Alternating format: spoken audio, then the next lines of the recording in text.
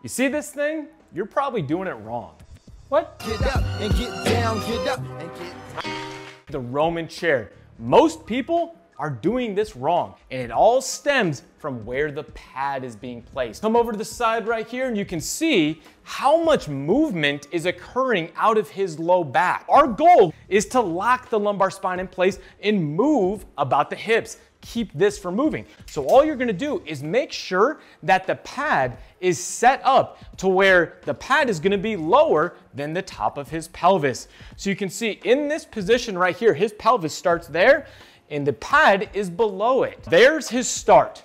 He's only going to lower into the point at which this stays stable. Any lower, about right there, that's his end point, and then he's gonna come back up.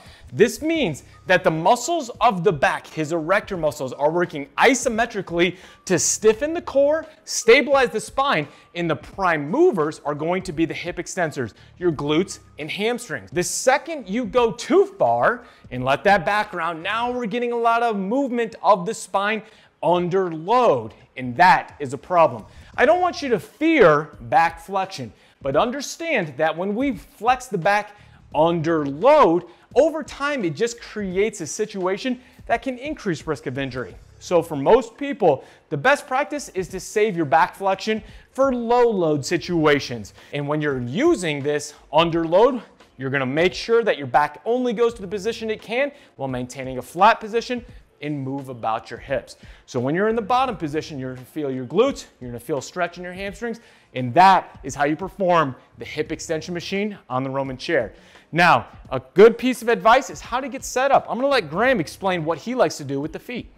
One of the things you want to think about is the feet and the glutes are engaged. They work together, right? You would never be using your glutes if your feet weren't part of the equation. So when you're here, a lot of times people will try to create extra tension by pulling their toes off the back. So they'll kind of get here and they'll lift their toes up, or their feet will rotate and turn out because they're trying to get those glutes to engage.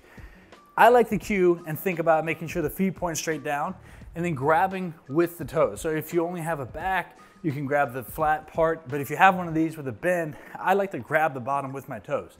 Helps me to grip a little bit more so that when I lower down, I can push through those toes, squeeze the glutes as they come back up. Remember, we're hinging at the hip, so we want to extend, squeeze the glutes, and use the entire foot, ankle, lower leg, knee, and hip complex together as one unit. This is a hip extension exercise.